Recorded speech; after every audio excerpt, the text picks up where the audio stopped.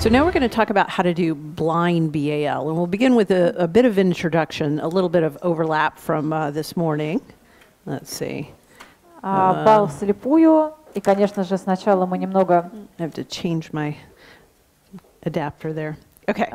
И, конечно же, мы немножко повторим то, что мы уже сегодня касались. So again, bronchoalveolar lavage is a minimally invasive diagnostic that's very useful for alveolar or small airway disease. It can give us information on things that are happening in the lungs because the fluid from the alveoli and the surfactant actually comes up, unlike a tracheal wash, which is only the large airways. Итак, просто вкратце повторим, что БАЛ – это очень хорошая малоинвазивная диагностическая процедура, которая позволяет выяснить, что происходит в нижних отделах легких, потому что жидкость вымывает и поверхностно-активные вещества, и всю ту жидкость и слизь, которая есть даже и в альвеолах, и мы можем получить информацию о происходящем в них. The samples collected are excellent for cytology and culture, so very good for recognizing types of inflammation, recognizing neoplastic cells, recognizing infectious organisms. И цитологии, которые мы можем провести, и посевы, которые мы можем сделать, дают нам возможность выявить как неопластические клетки, так и выявить инфекционных агентов, которые присутствуют. However, if we're dealing with an interstitial disease, the tissues between the alveoli, the yield is not as good. For instance, bronchoalveolar lavage cannot ever show us architectural changes in the lungs or something like fibrosis. Но никогда нельзя рассчитывать, что БАЛ даст нам какие-то признаки интерстициальных изменений, изменений в перегородках, в тканях, структурных изменений. Нельзя с помощью него диагностировать легочный фиброз, например. Again, there are two basic methods, blind BAL and bronchoscopically guided BAL. If we know that the lesion is localized to one specific area, the preference should be for bronchoscopically guided BAL. Итак, выбирая между двумя техниками, делать ли вслепую или делать с помощью бронхоскопии, мы думаем о том, знаем ли мы точно, где расположено наше поражение. Если локализация нам известна, то, конечно же, лучше делать с бронхоскопией. For both blinded and guided BAL, you will require general anesthesia. Требования, которые нужно соблюдать для проведения обеих техник, хоть вслепую, хоть с бронхоскопией. Во-первых, обязательно общая анестезия. Both will cause ventilation perfusion mismatching and therefore will cause hypoxemia. Обе техники вызовут приходящую гипоксемию. Therefore, a relative contraindication to either is active respiratory distress. Соответственно, острое нарушение дыхания – это противопоказание для проведения данной процедуры. And as the last presenter talked about, that means that we're sometimes faced with difficult decisions where we must try to stabilize the animal first, treat for the things we can, and then sometimes you're caught between a rock and a hard place, would say in English, where you have to make a judgment if it's worth doing the bronchoalveolar lavage. И как мы только что обсуждали со спикером, с Екатериной в конце ее предыдущего выступления, трудно принять, зачастую бывает решение, потому что нужно стабилизировать состояние пациента, это не всегда возможно, тогда нужно начинать его лечить. В общем, врачу нужно принимать какое-то решение, проводить ли БАЛ вообще, и как стабилизировать пациента для этого.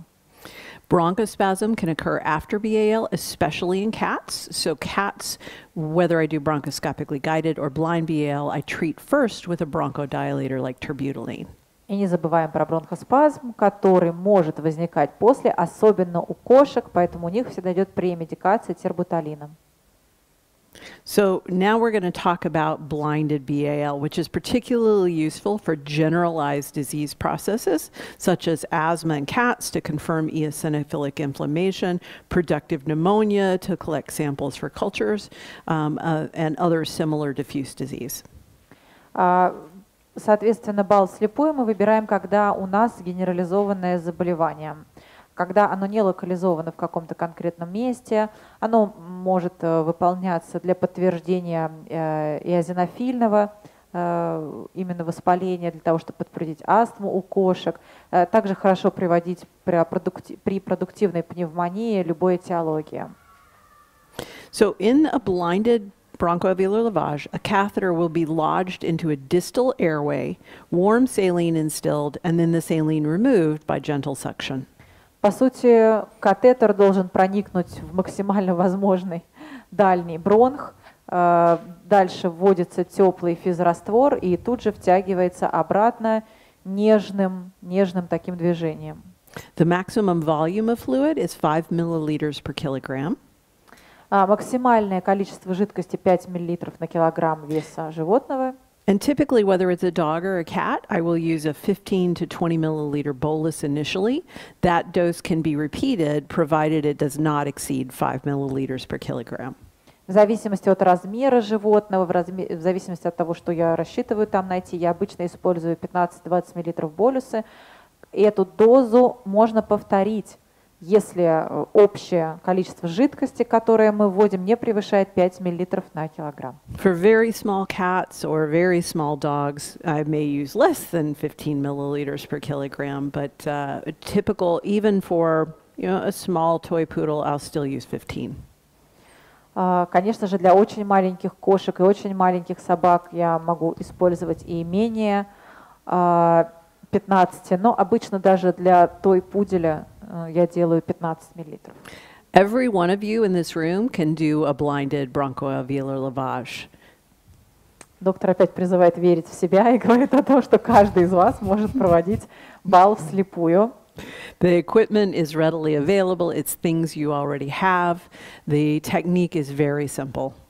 Оборудование, все необходимое у вас для этого уже есть, а техника сама очень простая.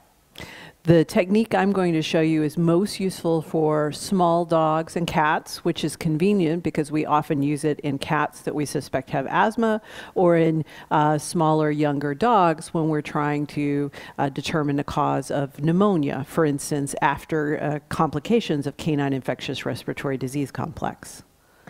Техника, которую я буду показывать, больше всего подходит для кошек или маленьких собак. Для кошек мы ее часто используем, потому что хотим подтвердить астму. А у маленьких собак мы очень часто используем эту технику, чтобы найти причину пневмонии, которая, например, может быть одним из осложнений острого респираторного комплекса, о котором мы вчера говорили. This technique can be adapted to large dogs too, but because the tube size would have to be much longer and much wider, it's more difficult to find the right tubing. And therefore, in our hospital, we often use the bronchoscope for large dogs not to do bronchoscopy. We don't even look. We just use it as a tube. Техника, которую я покажу, не очень-то будет подходить для средних и крупных пород собак, потому что там понадобится гораздо более длинная трубочка, а вот вопрос длины трубочки всегда сложный. Поэтому, например, у нас в клинике мы всегда пользуемся бронхоскопом для крупных пород собак, даже не для того, чтобы смотреть, мы даже не смотрим, мы просто пользуемся им для того, чтобы провести катетер куда нам нужно. So I'm going to encourage you all to practice this technique. And if you're worried about practicing it the first time on a live patient with respiratory disease, this does not require cooperation from the patient. Призываю вас всех пробовать эту технику и научиться. Если вы волнуетесь, как вы будете первый раз проводить эту технику на живом пациенте, у которого проблемы с дыханием, то можно не так сильно волноваться, потому что, во-первых, никакой помощи со стороны пациента, его участия вам не требуется. And therefore you can practice this on the next cats that die or are euthanized, and you can practice after they're dead when you can do no harm. Соответственно, попробуйте просто поделать на мертвом животном, ведь оно не должно участвовать в процессе. У вас попадется какая-нибудь кошка, которая умрет у вас в клинике, или которая усыпят, так попрактикуйтесь на них.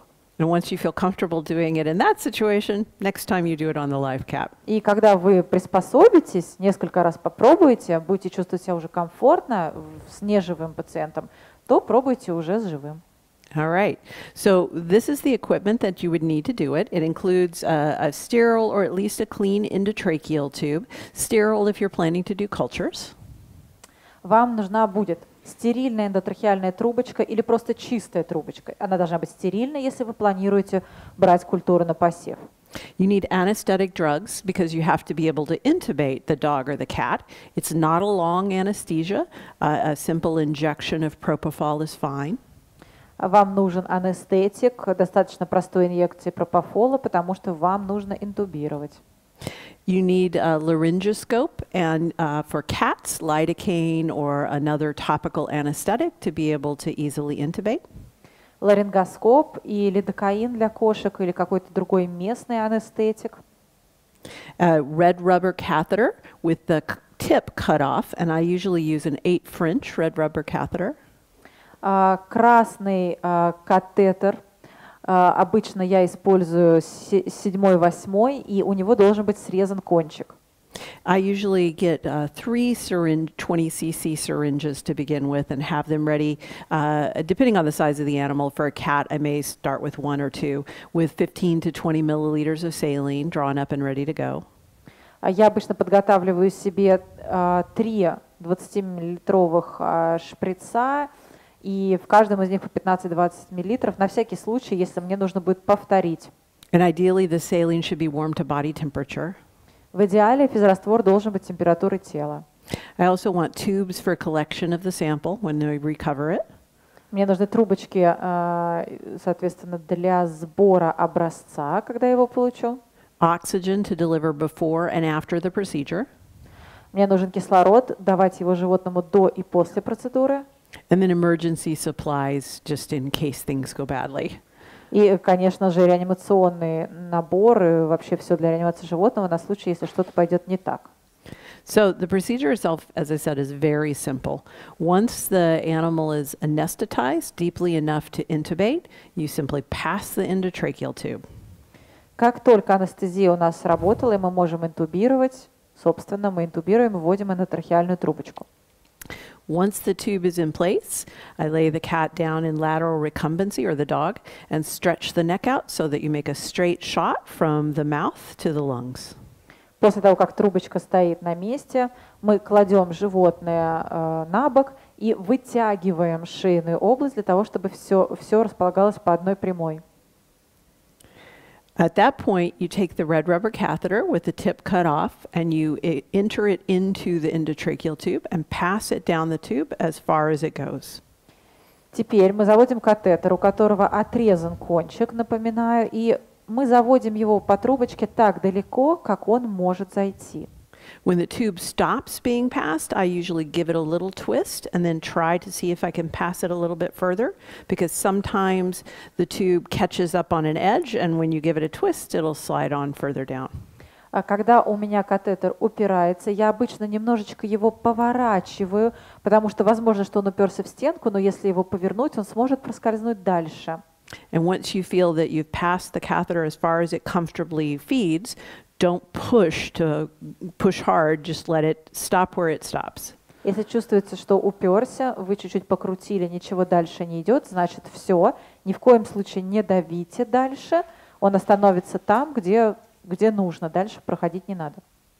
And once it is in place, attach your syringe with saline. And again, typically for a cat, 15 to 20 milliliters aliquot. For a dog, it's usually more like the 20.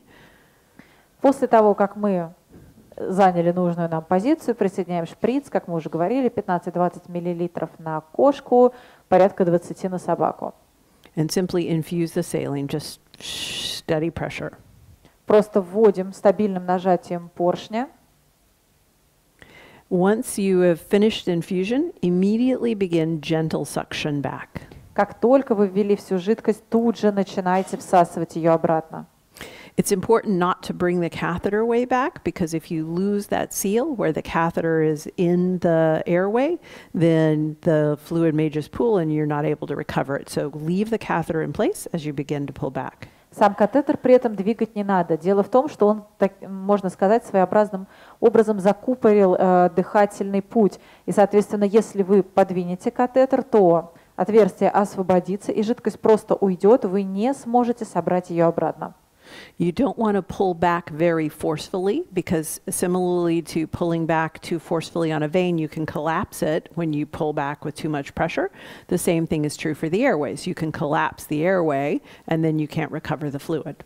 Если вы тянуть поршень на себя будете слишком сильно, тогда у вас может схлопнуться просвет, то есть стенки спадутся от слишком сильного отрицательного давления, которое вы создали. После этого вы уже никакую жидкость откачать не сможете, поэтому давление должно быть осторожным. So gentle negative pressure and be patient for a moment. потихоньку создаем отрицательное давление и немного ждем. There's always a one brief moment where you start to pull back and nothing's coming and you think, oh my gosh, it's all going to stay in there. Всегда есть вот эта пауза небольшая, когда вы потянули поршень на себя, но жидкость к вам еще не пришла. За это миллисекунды вы уже думаете, так, все, вся жидкость там осталась, все пропало. But if you're patient, it'll start to come back. Но если вы потерпите немножечко, то жидкость к вам придет. And as it starts to come back, when it slows down, then you can gently pull your catheter back a little and often still hit another pocket with fluid. И когда жидкость притекает к вам, она потом замедляется, как бы она заканчивается. В этот момент вы можете начать вытягивать катетер, и если вы еще при этом будете создавать немного еще отрицательного давления, вы, может быть, наткнетесь на еще на еще один запас жидкости, да, по дороге и сможете выкачать еще немного. The volume of recovery varies from time to time as you do it. In transtracheal lavage, we talked about a recovery of maybe 2 to 4 milliliters from 15 that we put in. Количество жидкости, которое мы можем выкачать обратно, оно, конечно, меняется очень сильно от ситуации, от пациента. Мы говорили с вами, что при трахеальном лаваже трахеи мы можем вернуть себе где-то примерно 3 мл из 15. For bronchoalveolar lavage, I expect to get usually a little more than half of what I put in back. А в случае бала обычно возвращается где-то чуть больше половины того, что я ввела. I often will recover 18 of the 20 milliliters. Бывает, что, конечно, мне удается выкачать 18 из 20 миллилитров. Every now and then I recover 2 of the 18 milliliters. Но часто бывает так, что и только 2 миллилитра удается получить.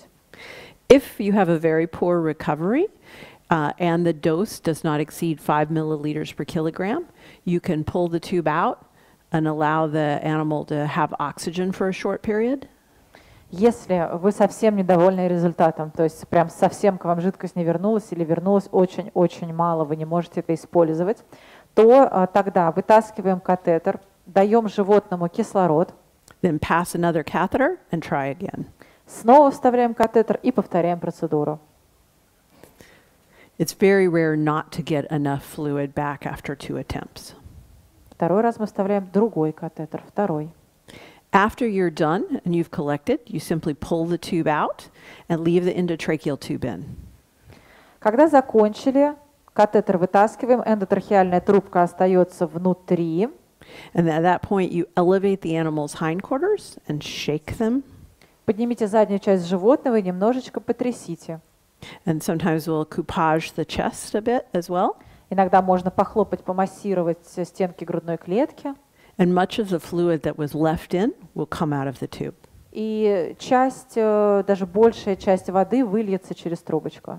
And after doing that for a short time, we put oxygen back on the endotracheal tube. И потом мы подключаем кислород снова к трубочке. And leave them on oxygen until they're ready to be extubated. И оставляем на кислороде до тех пор, пока не будет пора экстубировать. For dogs or cats that were stable before the procedure and were not in respiratory distress, usually that's all that's required. Для пациентов, которые были стабильны до того, как мы провели бал, обычно этого достаточно. For those animals where you had to make a difficult decision to do bronchoalveolar lavage, even though they had respiratory distress, they may need to recover in oxygen. Если пациент уже был тяжелый, вы принимали трудное решение о том, выдержит ли он эту процедуру и как его состояние от этого ухудшится, ему и поправляться от этой процедуры тоже нужно на кислороде. And they may need to stay in oxygen overnight. То есть, может быть, ночь еще его подержать. The yield should be something like this, with foamy surfactant showing that you have an excellent sample. То, что мы получаем, должно выглядеть примерно вот так, с вот этой пеной. Это значит, что у нас отличный образец. And the appearance of the alveolar lavage fluid can vary. It may have a red tinge if there's blood. Сама окраска образца может быть разной, могут быть какие-то небольшие красные вкрапления в случае, если есть кровь. It may be very thick and flocculent with mucus. может быть с хлопьями, может быть достаточно плотная, если там много слизи и мокроты внутри. Or it may appear relatively clear. Или может быть достаточно, ну, почти прозрачная. And this is a brief video.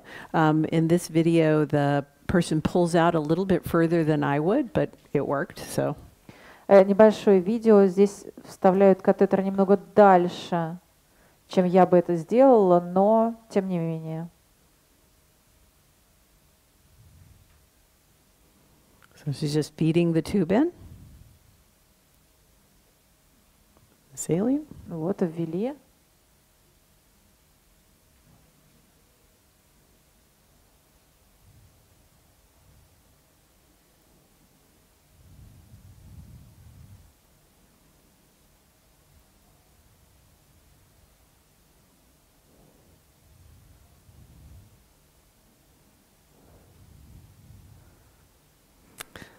And then back on oxygen. И кислород. So it really is that simple. Это достаточно просто. That's not an edited video. That's how long it took to do it. Мы не редактировали это видео, не ускоряли его скорость. Вот столько времени заняла эта процедура. So once you practice this on a few animals that are dead, you'll feel good to try. Поэтому если сначала практиковаться на уже не живых пациентах, то вы будете чувствовать себя вполне уверенно. So once you have your sample collected, it's important to process it quickly. Как только мы получили образец, нам дальше нужно действовать достаточно быстро. It makes a difference if you plan to send your sample to a distant laboratory or evaluate it in your hospital. Есть большая разница между тем, что вы собираетесь дальше делать. Вы отправляете в удаленную лабораторию или же лаборатория находится у вас в клинике. The appearance of the cells can change as quickly as 1 hour after sample collection. В течение часа клетки могут потерять свой исходный внешний вид. So if you do plan to send the samples away, you should prepare smears at your place. Поэтому, если собираетесь отправлять, то сами стекла нужно готовить сразу же у вас в клинике. Ideally, a part of the sample is collected in plastic tubes instead of glass because some of the cells may adhere to glass. It's not a huge difference, but it's best if possible. В идеале использовать не стеклянные пробирки, а пластиковые пробирки, потому что известно, что к стеклянным поверхностям прилипает часть клеток. Разница не сильная, но она может быть. You can use your hemocytometer to determine a total nucleated cell count from the liquid. Вы можете использовать свой собственный гемоцитометр для того, чтобы посчитать количество клеток в взятом образце.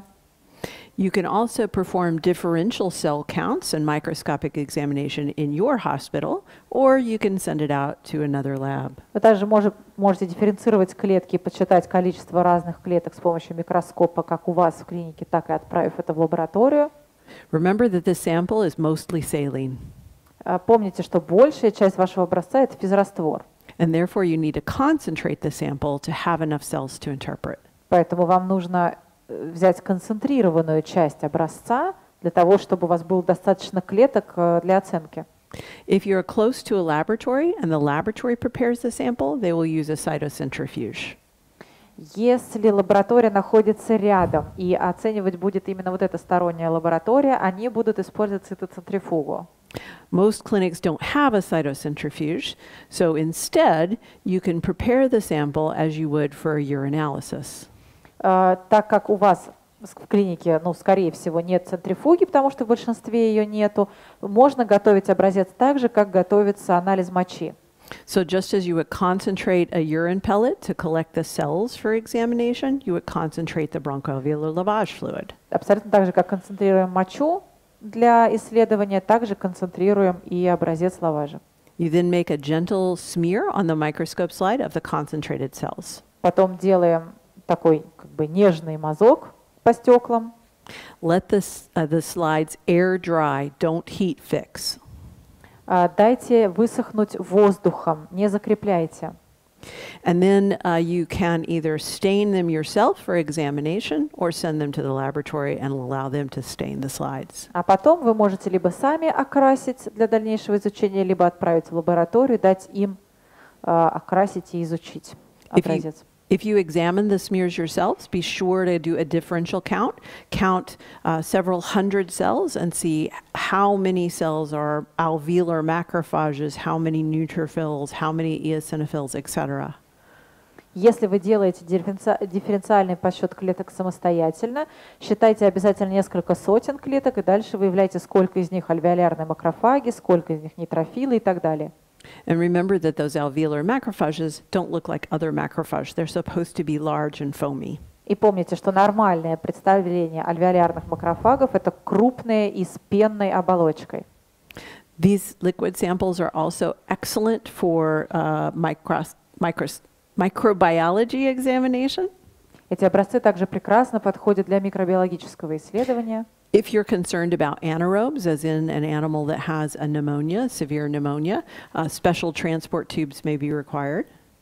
Если вас волнует и вы пытаетесь найти именно анаэробные микроорганизмы, то тогда вам нужны специальные пробирки для транспортировки образца. Samples can be submitted for special testing, like PCR testing for specific pathogens, mycoplasma or others. Образцы можно направлять на ПЦР или какие-то конкретные исследования в поиске совершенно конкретных возбудителей.